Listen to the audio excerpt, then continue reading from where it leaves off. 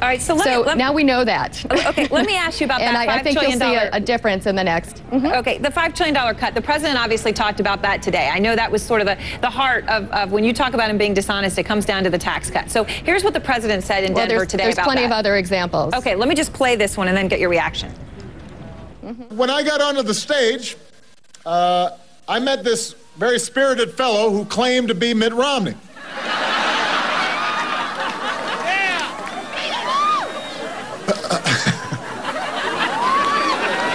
But it couldn't have been Mitt Romney, because the real Mitt Romney has been running around the country for the last year promising $5 trillion in tax cuts that favor the wealthy.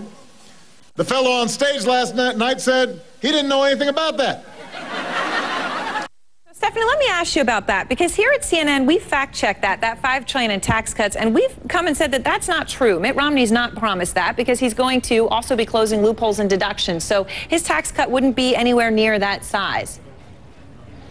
So you're disputing the size of the tax cut? Are you disputing also how he's going to pay for it? Well, we're disputing the size because he is going to be, well, he's going to be... campaign, Erin.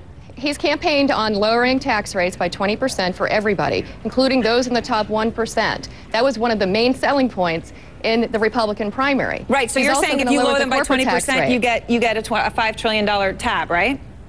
It's a $5 trillion tab. But then when you close deductions, it's not going to be anywhere near $5 trillion. That's our analysis.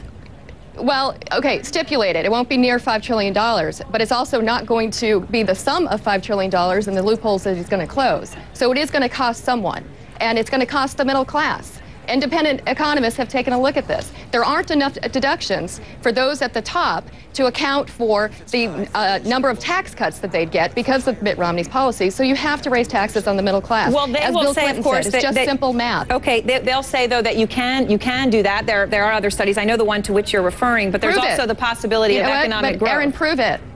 Well, you can't prove either side is all I'm saying, but the one thing that I can say is not true is the $5 trillion tax cut. I disagree with you. You can prove it. So then they should just say that they're counting entirely on economic growth to pay for a tax cut, which is an interesting theory because that's what George Bush did. And let's look at how that turned out. They're not saying entirely. They're saying closing loopholes and economic growth, both. I mean, I understand you disagree with it. I'm just making the point of what they're saying. But that still leaves you at least $1 trillion short. That's all I'm saying. The math does not work with what they're saying, and they won't name those deductions. Not a single deduction that they will close because they know it's bad for their politics. Now look, at the end of the day, this is the center. This is the core of Mitt Romney's economic policy. Last night, he walked away from it and said he didn't have a $5 trillion tax cut. He does. That's what lowering the rates amounts to. Okay, well, so, you know, I know the only reason he walked away from it is he doesn't want to say how he's going to pay for it.